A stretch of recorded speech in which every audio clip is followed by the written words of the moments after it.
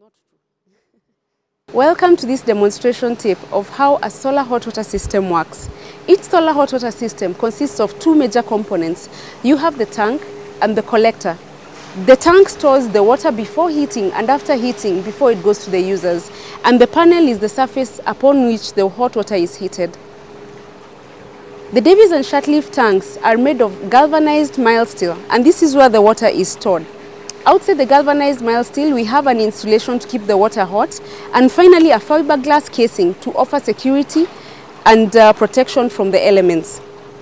The collector consists of three major components. We have the high-tempered glass. This offers security and trapping of the sun's rays. We have copper riser tubes and a copper absorber sheet for transfer of heat into the water. And we have insulation, which minimizes heat loss.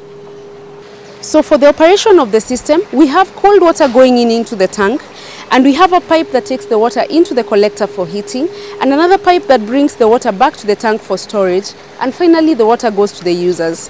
The benefits of having such a system is that it saves you electricity and makes use of the free abundant energy to heat your water. Also, our tanks come with a magnesium anode, which protects the tank from corrosion, and also an electric booster heater, which enables you to heat your water using electricity during the cold weather. What we have in front of us is a direct hot water system.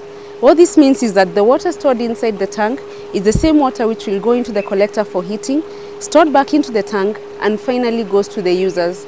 At Davis&Shirtliff, we have three sizes of domestic tanks. We have the 160-litre tank, 220-litre tank, and 320-litre tank.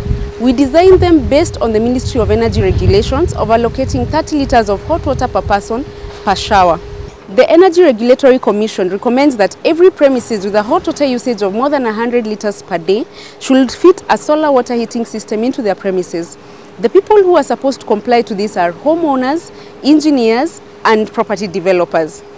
At Davis&Shirtliff, all our engineers and technicians are ERC certified to design and install solar water heaters.